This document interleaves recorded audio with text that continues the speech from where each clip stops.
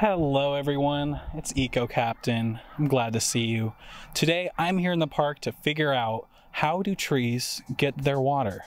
We all know that plants need water to survive, but have we ever stopped to think how exactly does that water get absorbed into the tree?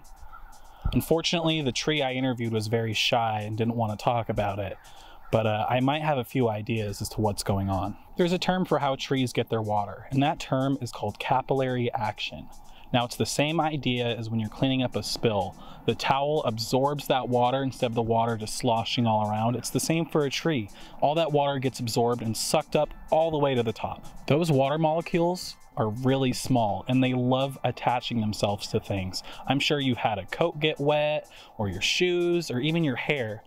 The water loves sticking to things and it doesn't go away easily. Now there's two interesting properties that water has that helps with capillary action. Adhesion and cohesion. Adhesion means that water just likes to stick to things. Think about your jacket getting wet or your hair or something like that. It takes a bit for that water to go away and evaporate, right? Now cohesion is another rule where that water likes to stick together.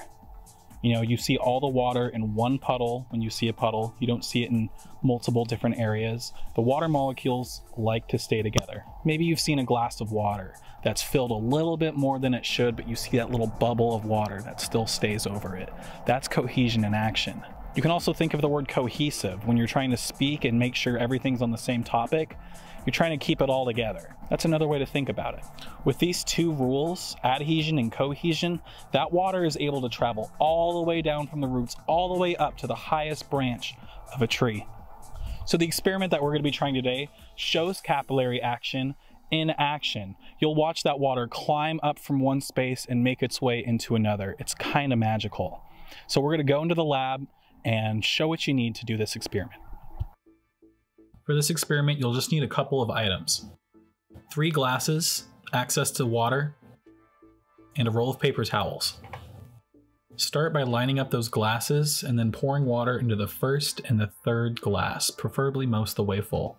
Next, you'll take the paper towels and then fold them in on themselves a few times to make kind of a roll out of it. You'll need 2 of these. Next, you're going to take those 2 paper towels and place them into the first and third glasses with the other ends of the paper towels both pointing into the second glass. You might already notice the water absorbing into the paper towels.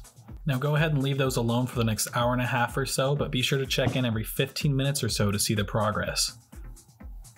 This video is sped up 600 times faster than a normal video just to show capillary action really working. Just imagine, instead of a paper towel, that this is one of the inner layers of a tree carrying that water from one place to another. If you want to get creative, you could also use food coloring on the first and third glasses, just to see if maybe in that middle glass it'll make a new color.